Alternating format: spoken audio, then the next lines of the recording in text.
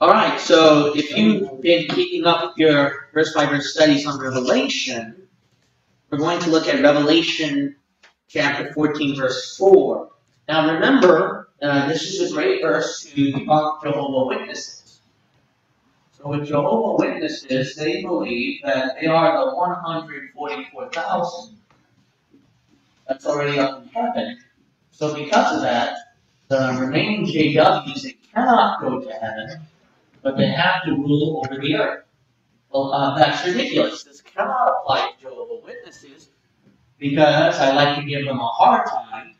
It would be referring to virgin males. Now, I am going to be open to this fact, because since Revelation is a deep book, I have to be open to all sorts of logical interpretation as long as they're scriptural. I can't just put some fantastical idea in there. So, virgin males, even though it says that, it could be something spiritual. It doesn't have to be literal. So, it may not be some form of celibate person, like a Catholic priest, for example. So, it may not be that. It may be just a reference to something spiritual. Now, the Jehovah's Witnesses, see, they can get all giddy and say, oh, so this spiritually applies to us. No, you cannot do that, because what are you going to do, as I pointed out, Revelation chapter 7? Revelation chapter 7 points out that these are literally the tribes of Israel. Now, some people might say, but these are referring to spiritual tribes of Israel. Well, remember in Revelation, it's filled with spiritual application, and it's filled with what? Literal application. See, people don't think like that. A great example is Revelation 2-3. Now remember, those who are so doctrinally restricted, hyper-dispensationalists, try to apply that only to the tribulation. But there's a lot of rich application, spiritually, more so, to the Christian church, especially when you look at the past 2,000 years of church history, compared to the restricted, literal interpretation where you try to apply it to a doctrinal time period of the tribulation Jews. Another thing to understand is that that's why the book of Revelation, it can consist of a spiritual application or a literal application. If you take only one form of application, just spiritual, then you're a heretic. If you take only one form of application, literal, listen up now, you're a heretic. In the Bible, it is important to have a spiritual and a literal application. You might say, well, how can I tell? People can make up things. No, you just look at Scripture with Scripture, read the verse as it says, and not only that, if you read so much Bible, then you would already know when you read Revelation who's this referring to. Now, for the tribes of Israel, we know that this is definitely literal because it's mentioning the specific tribe name and the exact number. How are you going to do that? Isn't it ridiculous that I say, so Ralph is spiritually from the tribe of Simeon, Robert is spiritually from the tribe of Dan, and etc., etc.? That is plainly ridiculous. Plainly ridiculous. I can say one of these from the tribe of Nimrod, but anyway. So we understand here that this is obviously literal, but not only that, didn't you know that even in a spiritual sense, this has to be Israel? You might say, how so? Revelation 12. We know this is a spiritual application, not something literal with a woman up in heaven giving birth to Jesus Christ, and that's referring to the Virgin Mary.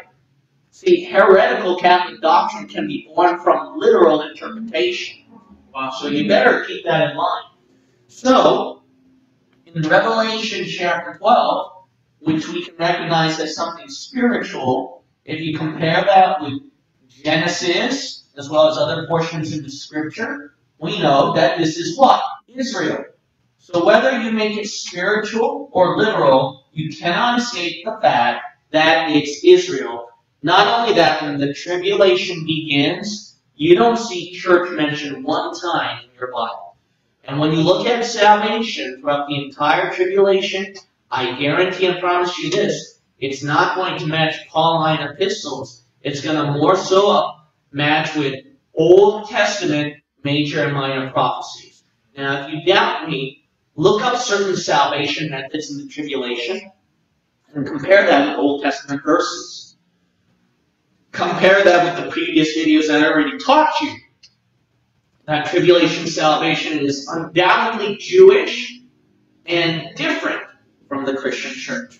Alright, now, if you believe in a spiritual application and rather than taking it like some hyper-dispensationalist that everything's literal, you're going to miss a gold mine, which is comparing Scripture with Scripture. There is a new form of doctrine. I'm not saying all hyper-dispensationalists are teaching this, but I notice that there is some form of hyper-dispensationalism, so HD. So just because a person says dispensational, don't believe them. Remember that. If you look at the channel, if it says grace or Berean, most often, that's most likely going to be from a hyper-dispensationalist. Especially when they mention the body of Christ started not at Acts 2, but in the middle of the book of Acts. They use the term mid-Acts. You hear that? Leave that channel. That's a hyper-dispensational group. So beware of that. Hyper-dispensationalists, what they're going to overlook if they deny the spiritual application over here is that these virgins, you see that? Compare to Matthew 25, please. And then I want you to go to Ephesians chapter 5, please. So Matthew 25, and then Ephesians chapter 5. Now, some of the people who like to give me a hard time, I just want to mention this, is that obviously I don't want people to panic and think that I'm here with a mass amount of people doing church service. This is only live stream, and the only people operating is just tech staff. Okay, so I just want to make that very, very clear. Okay, so anyways, the hyper-dispensationalists, what I do not like about them is that what they do with the church is known as the bride of Christ, right? But they try to make this Jewish. Now, some hyper-dispensationalists have common sense and they don't fall for it, but there's a rising number that keeps saying that bride is referring to Jews, not the church. Watch out for that nonsense. This is Pauline. Is this Pauline or Jewish? This is Pauline, Paul's epistles to not Jews, but non-Jewish people, the church, Christian church. Now, they try to combine it with Matthew 25. But see, then that means they're not King James only Bible believers. If you're a King James only Bible believer, it's not virgin, it's what? Virgins. Whereas this one is what? Changed? Virgin. Singular. That's why there's no distinction here. Why would Paul say everyone is united one in the body of Christ? Don't you agree? Why would he say that? How do hyper-dispensationalists answer that? Not only that, Matthew 25, if you compare Scripture with Scripture, virgins makes sense because of which chapter making it plural? Revelation 7, 144,000, not a singular group. See that? Now, think about a wedding ceremony. You ever thought about a wedding ceremony? Is it just the bride and the groom? Sometimes they do it because they like to do things easy and quickly. But if you want to do something more official and significant, who do they pick out? Bridesmaids. See? And what's interesting is they try to make sure that they're virgins. Now, not necessarily all weddings do that.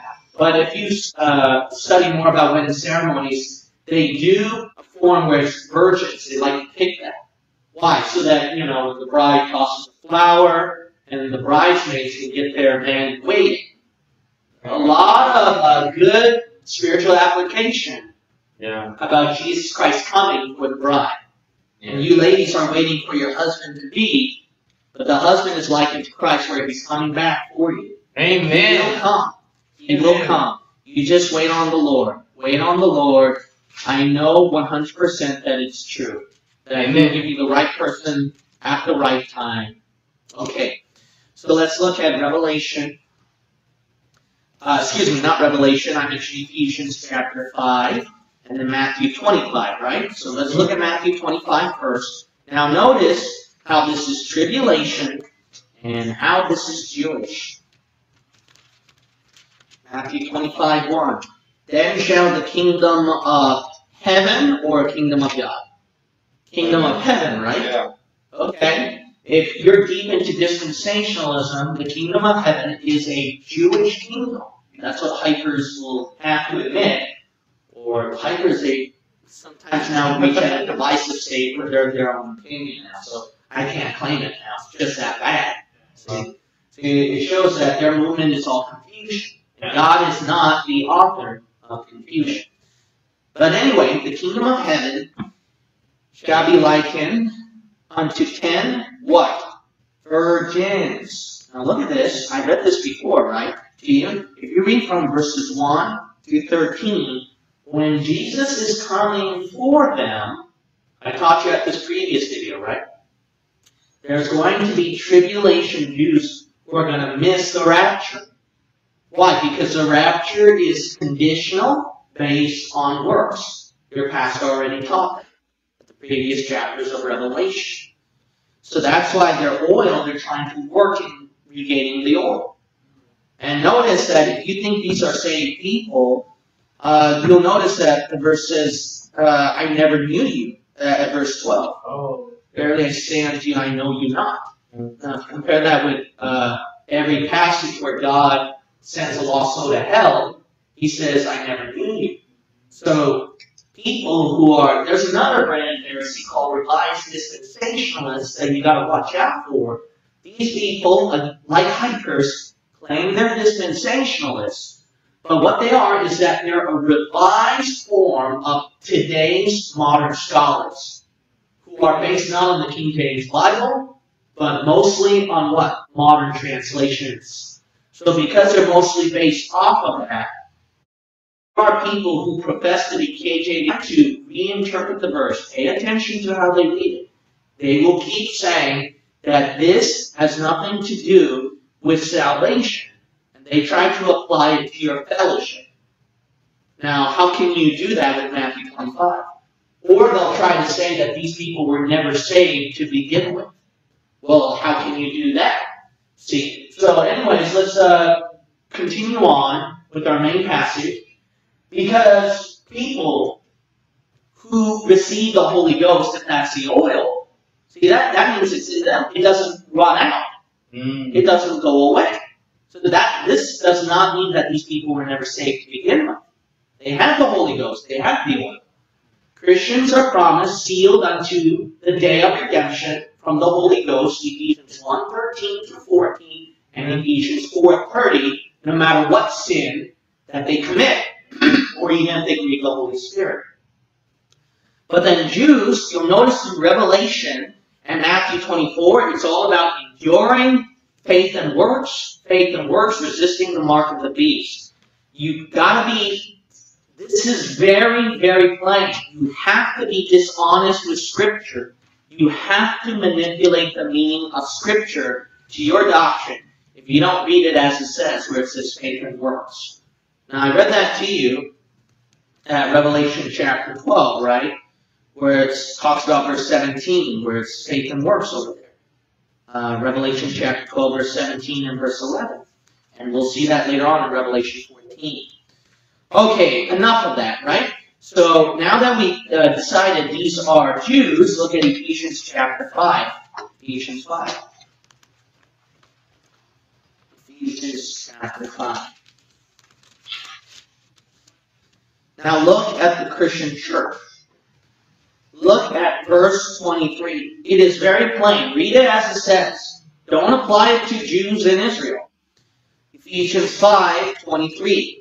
For the husband is the head of the wife, even as Christ is the head of the what? Church, that's very plain. Hikers try to twist the word church by making it apply to Israel. But when you do that, then why don't you do that with the rest of the Pauline epistles? Who do you think he's mentioning church as then? Huh? You better watch out for that. Okay, let's keep reading. Verse 25. Husbands, love your wives, even as Christ also loved the church. See, the wife is likened to the Christian church. Now look at 2 Corinthians chapter 12. 2 Corinthians 12. Look at this. It's singular.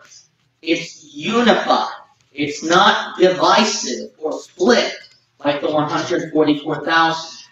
Look at 2 Corinthians. And then we'll look at chapter, I believe it's 11. Now it's hard to turn scriptures when you're wearing gloves, so forgive me for that. So look at 2 Corinthians chapter 11. Verse 2. For I am jealous over you with godly jealousy, for I have espoused you to one husband. One, right? Not multiple. That I may protect you as a what? Chaste virgin to Christ. Look at that. It's singular. It's a singular virgin to Christ. Unless you want to promote the Muslim teaching about Allah allowing a harem of women, 75 virgins up in paradise. Yeah. Joseph Smith, Mormon teaching. That's like, watch out for this hyper-dispensational stuff.